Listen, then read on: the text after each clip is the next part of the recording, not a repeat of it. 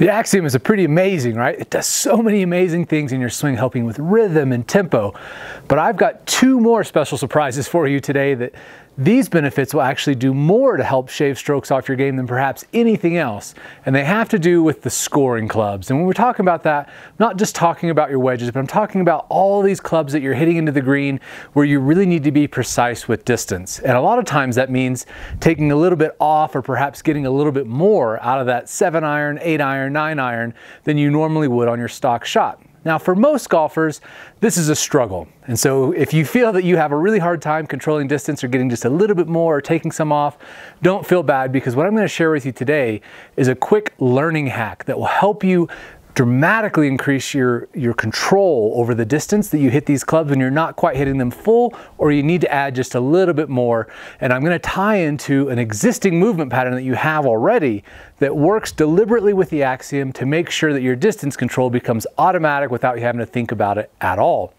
Now, if you're like most golfers, perhaps what you've learned is the old school way of thinking, okay, if I want to take a little bit off my 60-degree wedge here, I'm going to go back to 9 o'clock, and perhaps that's not quite my full speed, and that's going to hit it.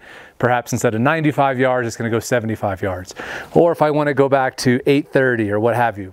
But I don't know if you're like me, but I tend to struggle thinking about backswing thoughts, because what I really want to be doing is thinking about striking the ball and sending it toward my target. So thinking about anything going on back here tends to be a struggle, and most golfers that I've worked with over the years have found that to be the case.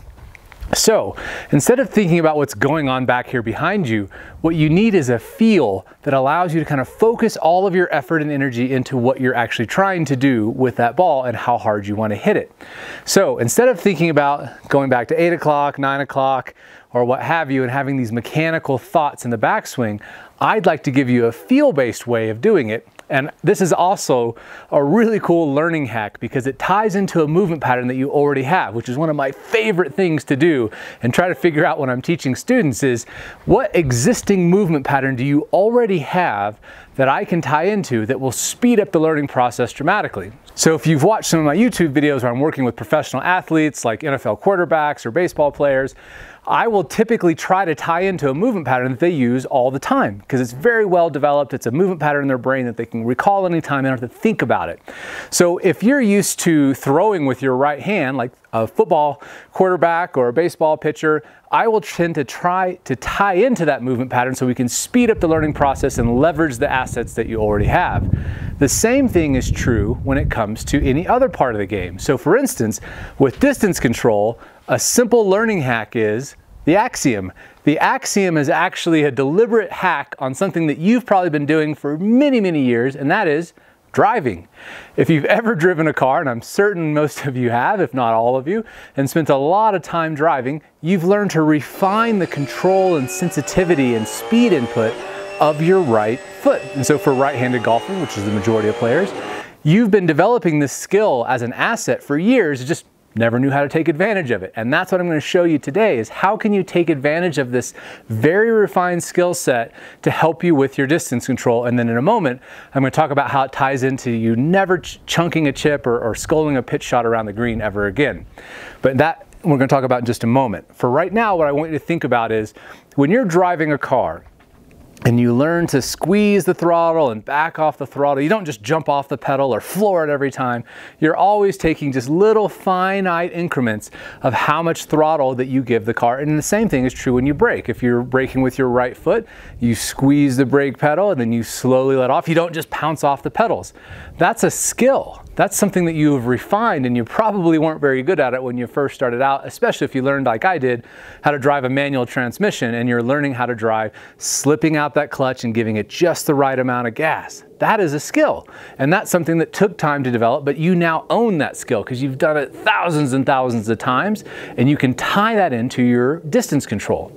How so? Well, think of it this way. With the AXIOM, we're talking about this clockwise pressure shift around the right foot, and as we're doing this, we start to get this butterfly effect, as you remember from the video, how everything starts to flow and have rhythm and sync to it. But it also has a pace, and this inherent pace you are in the driver's seat of. So for instance, if you want to take a little bit off your 60-degree wedge, instead of thinking about, okay, instead of going all the way back, I'm going to stop at 9 o'clock. That's such a hard mechanical thing to think about while you're also trying to feel what you're trying to do. Those typically don't work real well together, as you've probably experienced.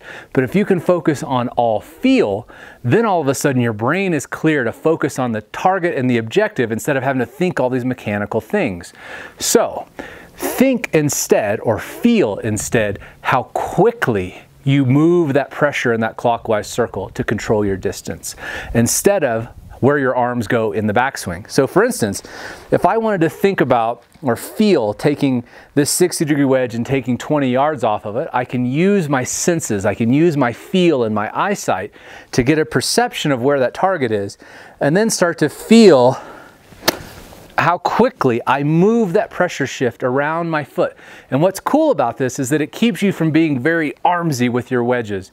If you tend to take really deep divot with your wedges, this is even more important for you, because when that happens, your lower body tends to stall out. And so you're starting to just kind of swing all arms and shoulders like this. And I'm certain you've probably felt yourself kind of swinging wedges like this, and it leads to a really steep divot. When you're using your lower body, as especially we'll talk about more on these chip shots and pitch shots, you start to naturally get your weight off your trail side. It starts to naturally flow into the lead leg, and you don't have to think about it. You don't have to think about shallowing out your angle of attack. It happens as a byproduct when you use this pressure shift of the AXIOM. So instead of thinking arms back so far, you just start to feel, what is it going to take to get this distance to go this way? Do I need to move a little bit faster? Or do I need to move a little bit slower? If I want to add a little 5 yards to my wedge shot instead of taking 5 yards off, I focus on moving this pressure shift a little bit more assertively. It gives me a feel-based way to control distance. And here's the ironic thing. Even though I know most amateurs have probably at one point or another been taught this idea of swing back to a certain point on a clock face or what have you, and that certainly can work. I've done it myself. Out of all the dozens of tour pros that I've ever worked with, not a single one has ever told me that they've used that technique for short game, for distance control. Not one. Tiger Woods, from anybody else that you've ever heard talk about it, who are at the highest level of the game, they always talk about feel. And feel is such an important part of the game when it comes to scoring. So when you understand that the AXIOM is all about teaching you that feel while also helping you learn proper fundamentals of the dead drill program, then you're learning how to control the ball and control your distance just like the pros. So take this note, go out and practice and feel what you could do with your pressure shift, how quickly you can do it, how slowly you can do it, and how that affects your distance based on feel rather than a mechanical thought. Now let's talk about how the AXIOM is going to help you never ever hit a crappy chunky chip shot or blade a shot across the green again. So now that you have a feel-based way to get a distance control in your game and learn how to add a little bit to that shot or take a little bit off, let's talk about how the AXIOM can help you with your short game, because this is the quickest way to save a lot of strokes really, really fast. Most golfers, just like how they were taught distance control through this mechanical structured thing, a lot of times they're taught chipping and pitching the same way. So let me ask you if you've ever been taught that you should do this, or perhaps you do it now. You play the ball way back in your stance, get the shaft forward leaning, and then you just chomp down on it like this. Well, that obviously leads to a very steep angle of attack, and that is detrimental, especially if you don't have the greatest feel in the world for the shot, because what's going to happen more often than not is you're just going to lay the sod over the ball, because you're leading with the leading edge, which is very sharp. It wants to dig into the ground, and so now all of a sudden you've got to clip that ball just perfect in order to hit a decent chip shot. So that of course creates tension, that creates fear.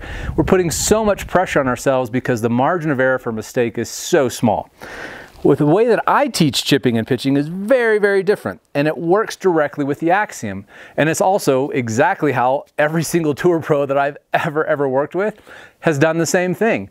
Never have I ever worked with a tour pro who chips like this. I've never seen it. And perhaps I just haven't worked with the ones who do. But out of the dozens that I have worked with, most of them all chip in a very different way than the way the typical amateur is taught to chip.